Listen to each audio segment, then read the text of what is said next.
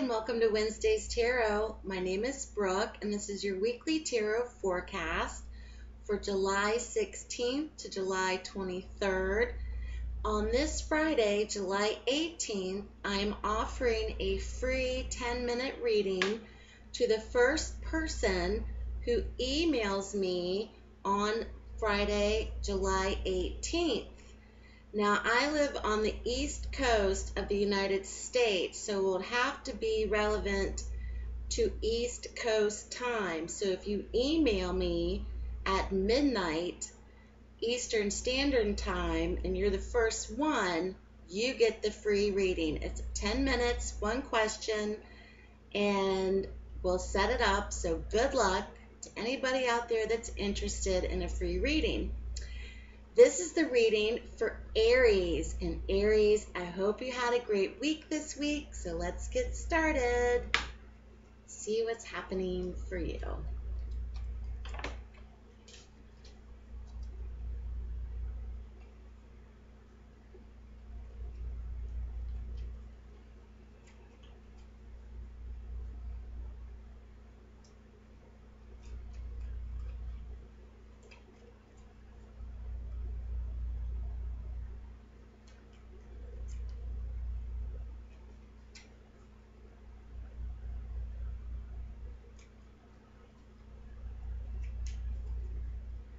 Here we go.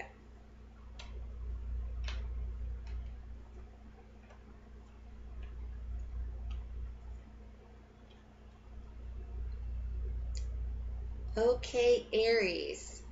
For some of you out there this week, you may be facing an internal struggle or a battle of some kind. And this could be one that maybe perhaps is a legal battle for some of you Aries out there, one where you feel like you're overcoming obstacles or challenges. This is something pertaining to relationships or family matters for Aries people out there who are in long-term partnerships or marriages. It also involves strong family ties. There is swift movement and kind of coming in and exiting very fast about a matter, and it involves a person. You have a court card this week, and it's the King of Wands, and he's ending your spread. So when you see court cards in a tarot spread, it's prominent or relevant to be an actual person that will play a prominent role in your affairs this week. Now, the King of Wands is more of a practical, logical-minded, humble type of person. But there's definitely either it's a disagreement or something involving possibly the courts. It could also involve something that may be needing to have itself balanced out. There may be obstacles or challenges with this, but it will be overcome, and it looks like it's definitely with a marriage or a family matter. So Aries, good luck to you. This is going to be one of those weeks, especially in astrology terms, where the planet Jupiter comes into Leo today. And what does that mean? I'm not an astrologer, but Jupiter takes a very long time to go through each astrological sign. Jupiter is going to stay in everyone's sign for the next year.